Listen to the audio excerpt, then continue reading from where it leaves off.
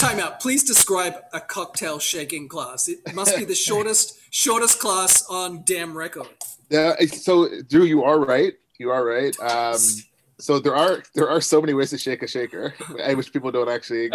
How you put on the lid, how you get the lid off, your shaking rhythm, the angles which you shake it at. There actually. So even though I'm indulging all this, there actually is a weird way I would probably shake a shaker. I should have just said cocktail class, because an entire class, you're right, on the mechanics of shaking would be in part the most useless class. Although here is what years of bartending has taught me. After you learn how to shake a shaker like pretty well, yeah, shaking other things is so much easier. Like shaking your shake up. I don't shake my shake like a cocktail shaker, and it shakes so much quicker. Yeah, you gotta. This looks like I'm taking out a big one right now. Yeah. Yeah, this is black. This is I'm black. sorry. .com. I'm sorry. This is going to come with the explicit motions warning.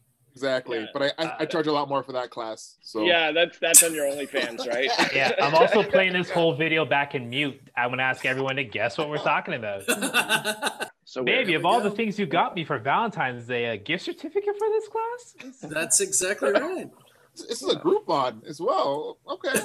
Yeah, it's for 6 months, twice a week. Oh, okay. Well, okay. So it's all about building up your stamina. That's what it's all about.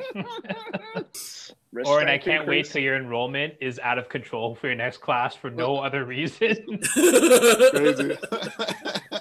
Yeah. So we're here for the cocktail chicken class. This actually is a cocktail class. Oh yeah. We got it. Yeah. We got it. There's no comma in between those words? Oh, shit. No. What?